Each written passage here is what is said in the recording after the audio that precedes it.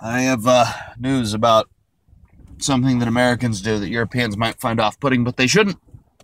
They shouldn't. I assure you, it is a good thing. So, Europeans are always telling me, hey, why is it the hot dog and not having a crust on it? Just kidding. All right. They're always saying, like, shit, where'd that come from? All right, anyway, they're always saying, like, whenever I talk to the American, at the end, they always go, yup, at the end, yup, and then, like, when I say a goodbye, they say, yup, and, okay, so that's your European there. That's what the hell sound like. Sorry. All right.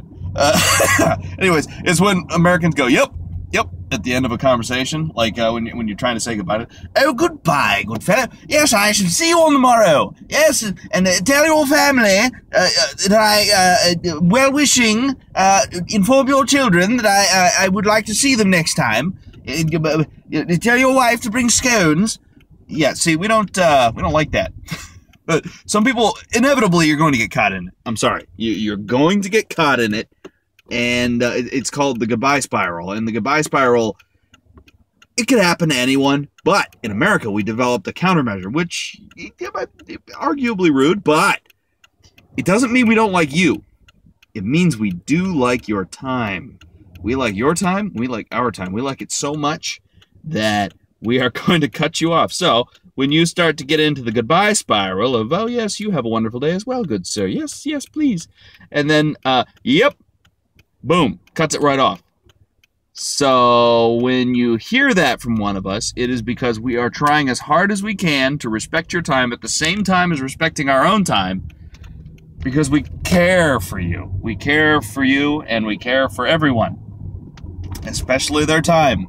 I just had somebody do that, and it could have been considered rude even from my perspective, but then I remembered, oh, this person has shit to do. It's a clerk in a mini-mart. You don't just go keeping them in suspense there. You can't do that to those guys. They got shit to do. If they do that to you, there's a goddamn good reason.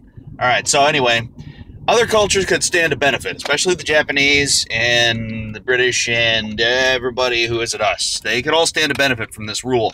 Just don't treat it as rude. When we do it, admire it. Take it into yourself. Use it on someone else.